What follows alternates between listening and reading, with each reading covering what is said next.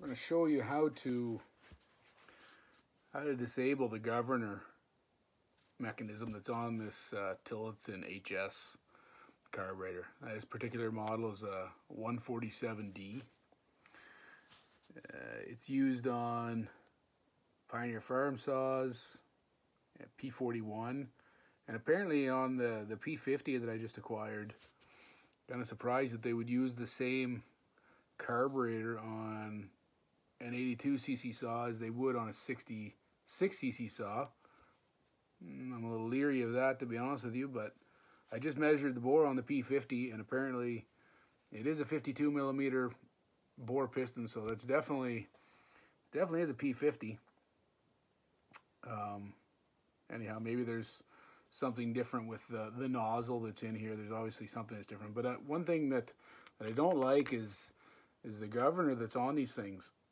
Now, they're a great fail-safe. It's probably a reason why a lot of these old engines are not burnt up. So with that in mind, I mean, you don't have to take them out. It's definitely going to protect your engine. But I find that they just four-stroke like crazy, unless you're cutting, big wood, which, definitely a P50 is meant for. But, I mean, regardless. There's a lot of other saws that have these HS model carburetors, and they have this governor in them. So we're going to show how to disable it. It's very simple. The hardest part is usually getting these suckers out of there, because they're in there with a type of sealant, which it can be really difficult to get out. So to make life a little bit easier, I just like to take this choke valve right out. The valve itself isn't in the way, but this handle is. So I like to take pictures of this just so I can remember exactly how the valve goes back in and then how this lever goes through. Something to keep in mind is there's a little ball bearing in here on this side and a spring. So when you go to slide this out, the spring could go flying. So we're going to keep that in mind. So the first thing to do to pull this thing out is, like I say, the only thing that's retaining this is there's like a little notch in the shaft and a ball bearing. So you got to remove the valve itself. And to do that, you just simply remove that screw.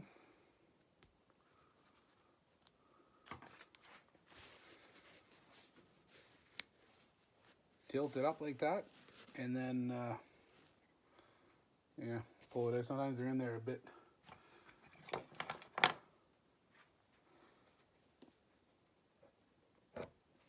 There we go, pull it out. And again, it's a good idea to remember exactly how that thing came out.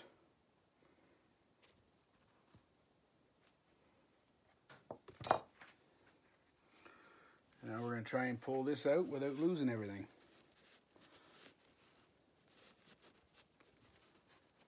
Just kind of work it and then keep everything down, because that bearing or that ball is going to come flying out of there. There.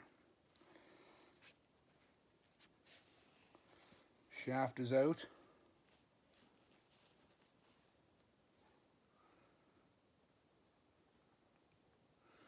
And then there's a little ball in there. I'm going to try very carefully not to lose. If I can remember which way it comes out of here. There, it's out now. And there's also a spring in here, I'm quite sure. Yeah. Come on out of there now.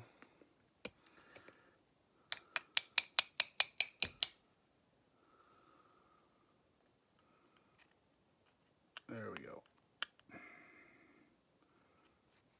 You know what? I mean, yeah. I mean, it's not falling out. So why don't we just leave it in there? Yeah, one less thing to lose. Put the ball bearing over there. So there, we got that stuff out of the way. Now we want to get this thing out. And now it's brass, so it's going to be soft. So we're going to have to be very careful not to cam that thing out and strip it, or else you either have to drill the darn thing out or just leave it in there, and then that's it. That's all there is to it. You're left with the governor. And that's going to be too big of a screwdriver, but that's the good strong one that I wanted to use. Jeez.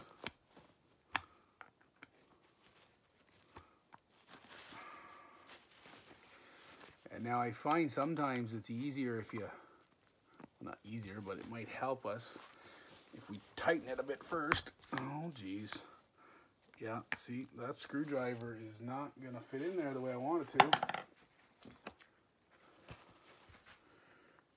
And then that one there, yeah, that one fits in good. So find yourself one that fits good, or else you're done before you even get started here.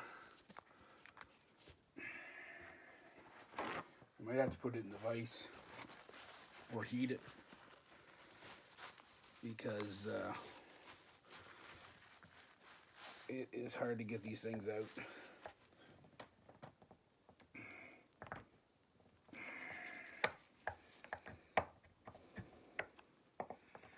It's not coming out without a fight, that's for sure. Whew.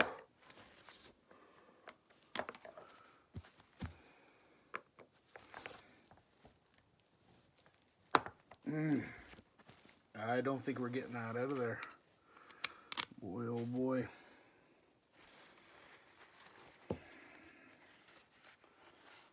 Alright, time out. I'm gonna get a heat gun and try and heat it. See if I can get it out that way. Because we're just gonna end up camming that thing out and it's not coming out. Alright, hold on a minute. We'll pick up the camera in a second here.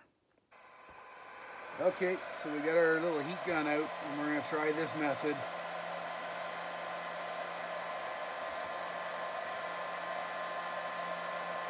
Again, this is definitely the hardest part about this, is trying to get the darn thing out of there. I'm gonna have this on a real hot setting.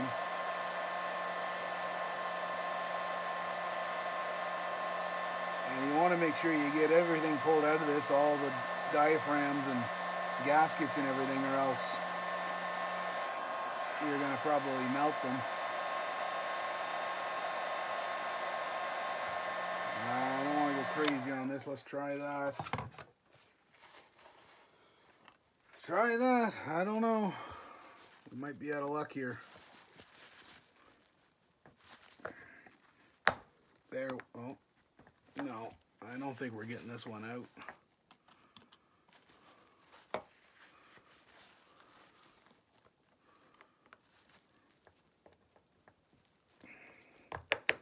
I don't think it's coming out.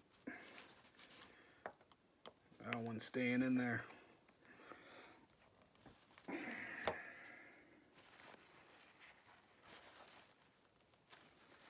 Man, oh man. Well, why are they got to put these things in there so friggin' like crazy?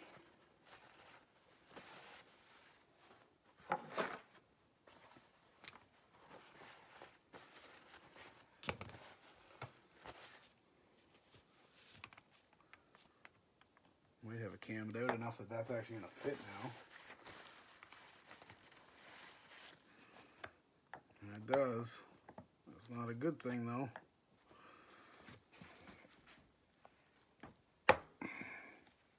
Oh yeah, there we got it. I didn't think that was going to come out of there. But we got it. Just, yeah, got lucky on that one because it was definitely cammed out pretty bad. We're well on our way to wrecking the thread, and it was going to be in there for good. And it is hot.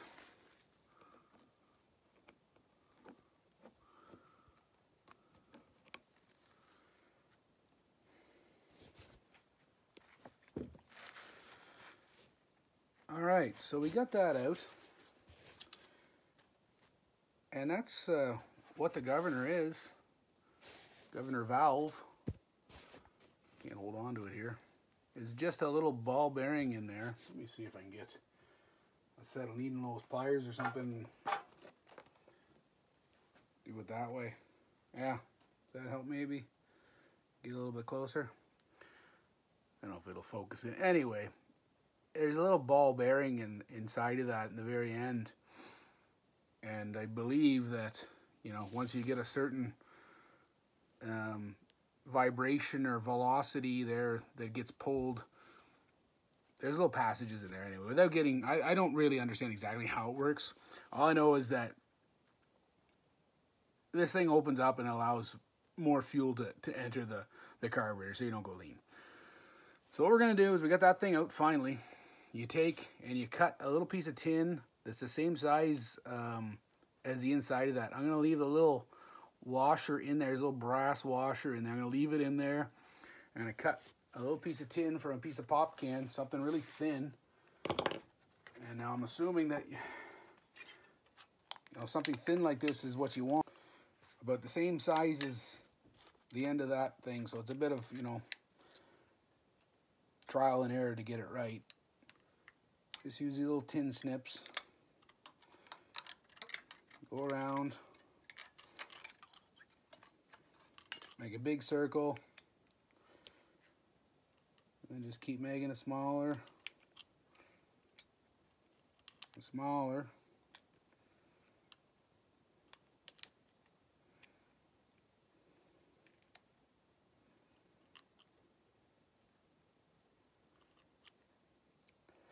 Anyhow, you get the idea. You just cut the piece of tin so that it fits down into there, and then you tighten it back in. Okay, so here we are moving along with blocking off this governor for Tillotson HS147D. I'm also rebuilding the carburetor. I didn't bother including those steps in this video. But what I did do was the carburetor's been completely disassembled, and I kind of got this tip. I got this tip from another guy's YouTube channel. You've probably seen it there, Smitty's Chainsaws. And something that I seen him do, or I heard him doing one time, was soaking the carburetor in Pine Sol overnight. Now, I've never done that before until now.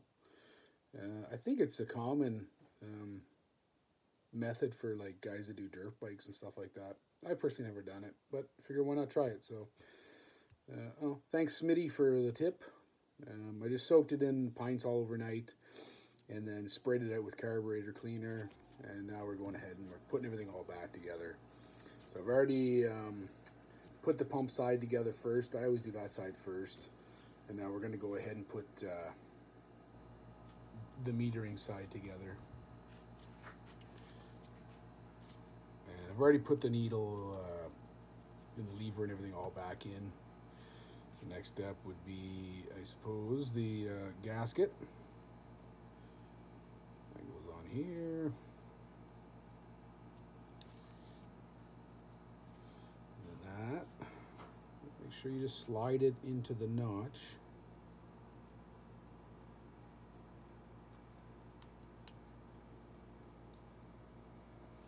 There we go.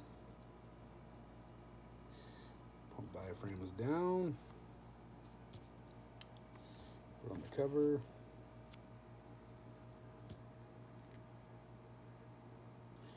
Yeah, I kind of, I was doing some more reading. So I'm a little leery about this carburetor being on a Pioneer P50 chainsaw. It's one of those things when you get a chainsaw that's new to you. I mean, a lot of these saws are 40, 50 years old. You never know what has been done to them, or, you know, what somebody has taken off a long time ago and replaced. And it wouldn't be hard to replace a carburetor or take a carburetor, because what I read in the service manuals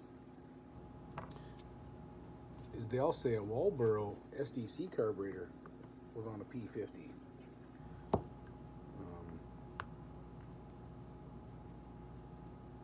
Now maybe that's early P50s. I don't know.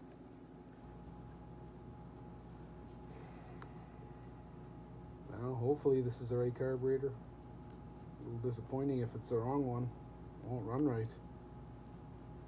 It would run lean, I would think.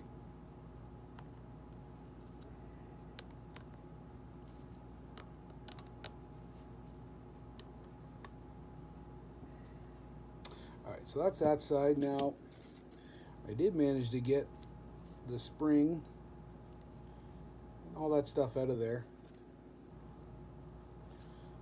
just to make sure I wouldn't lose it, and I cleaned it all up.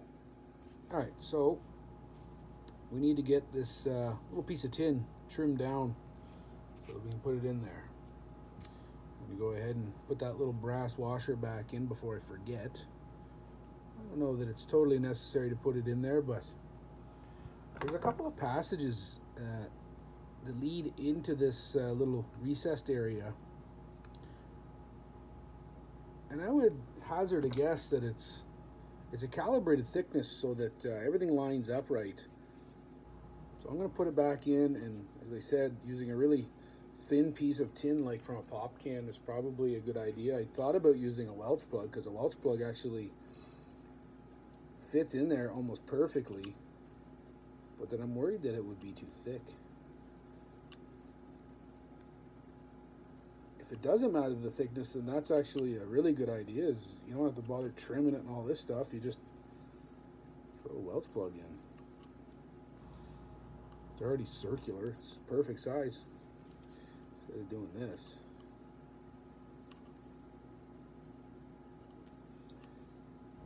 Now, my luck, I probably trimmed it too small or the wrong size, and I'm gonna have to cut another one. I feel like that's gonna be too big, probably. A little too big's probably a good thing, though. Yeah, I don't know if I like this. Yeah. A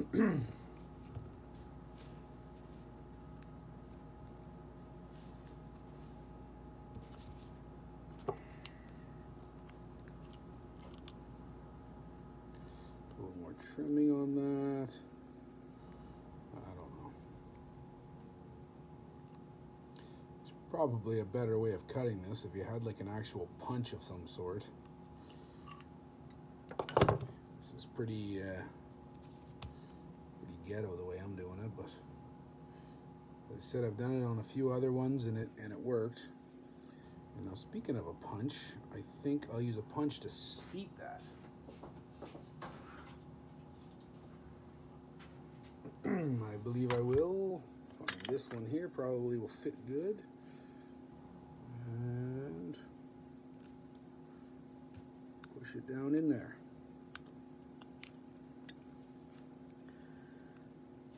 And yeah, I think that did the trick. I don't know if you can see down in there, but yeah, it's a little bit dark, but you get the idea. It's now blocked off.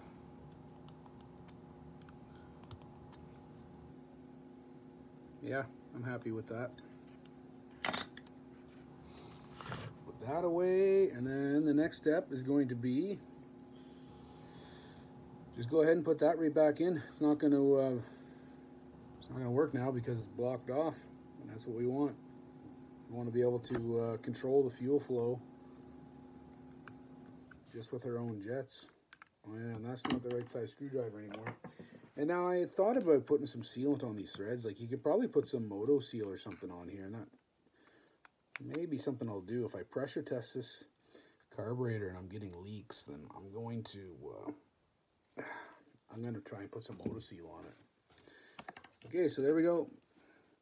Little valves back in there. And now we got to try and remember, yeah, it went like that. We got to put the choke shaft and this little spring. And now another thing, if I remember correctly, where is my little screwdriver? There it is. Yeah, okay. You got to put the spring in first. It just goes back down that little spot. Should slide right in, and it does. And then the ball bearing, I believe, has to go in from the side, if I remember correctly, and it does. So now it's sitting high because the spring's there. So what you got to do is you slide the choke lever in. Oh, this is really the greatest angle, but whatever. It's the best I can do here at the moment. So you slide that in, and then you have to depress the ball bearing. so that you can actually get this thing to slide in. Yeah, and there it almost popped out on me, so you got to be careful of that. You also got to have this thing the right way, yeah, because there's a certain way that it'll go in, and there's a certain way it will not go in. Because it kind of, yeah, it rotates and then locks into place. Now,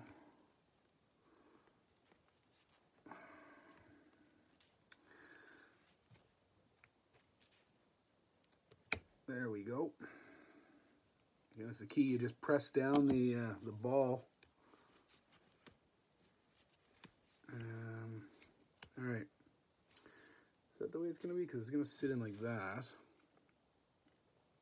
It's going to sit like that, and then you pull the choke, and that's going to close it. Yeah, so we got it in right. And you just take and you slide this shutter back in, or valve, or whatever you want to call it. Am I doing it the right way? I don't remember. I really should look on my... Well, I think it's the right way because I can see the scratch marks the way it came out. I'm quite sure it's the right way. Yeah, just kind of help it in there, and make sure that it closes. And it does. And then we just put our screw back in there.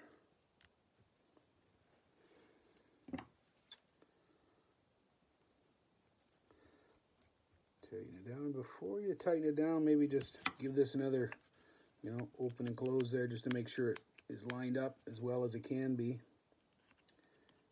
And then snug up that screw.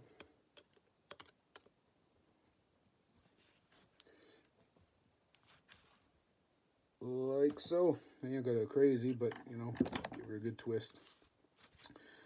And that's how you block off the governor. So now it will not be dumping, more fuel in there than what we already have controlled with our needles. So if you're gonna do this, make sure you're comfortable with tuning a carburetor, or else if you're cutting some smaller stuff and then you go to cut some bigger stuff and it's cold out or something, you're gonna probably create a leaner condition than what you are normally cutting, and that's not good. It could get hot, and vice versa.